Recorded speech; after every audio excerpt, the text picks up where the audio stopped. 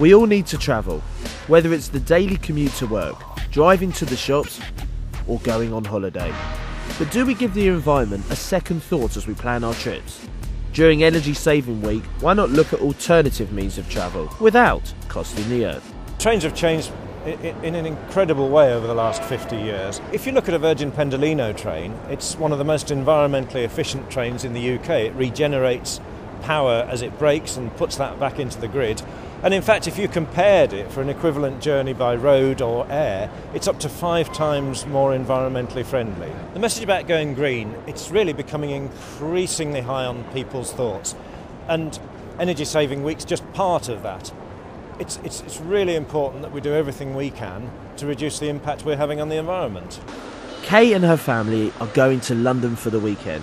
After considering taking the car, she decided this wasn't the best option and decided to travel by train. I decided to get the train to London because I think most of us are aware of the effects of driving our cars on the environment. So this is a way of me doing my bit for the environment, but also it's a lot more relaxing for me. I can interact with the kids, we can kind of stroll up and down, and I'm not sat in traffic jams, you know, waiting for hours on the motorway. If Energy Saving Week is a government initiative managed and organised by the Energy Saving Trust, and really it's trying to get consumers to think about how they can save energy, how they can help the environment at home, so very much geared towards members of the public.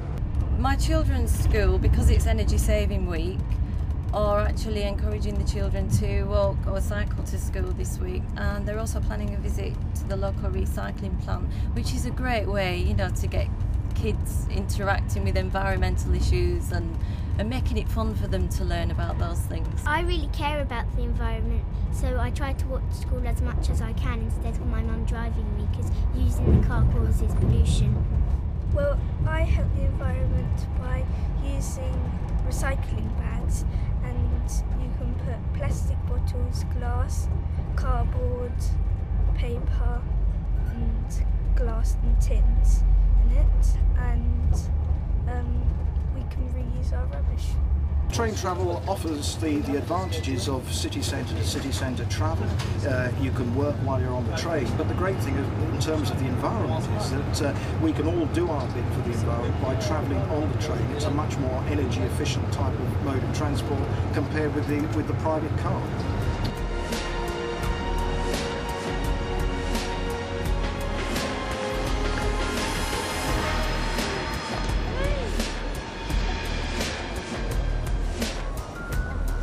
So there we have our family, off to see the sights of London. They've arrived by train, the environmentally friendly way, but also they've had fun while they've been travelling, and they're feeling nice and relaxed.